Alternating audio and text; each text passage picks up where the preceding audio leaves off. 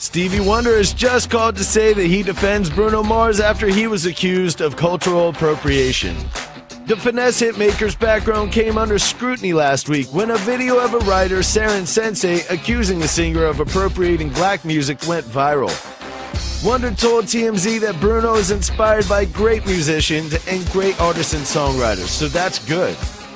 Bruno has collaborated with a number of African American artists, and the That's What I Like hitmaker was born in Honolulu to a half Puerto Rican and half Ashkenazi Jewish father and a Filipino mother. Bruno has so far chosen to stay out of the debate.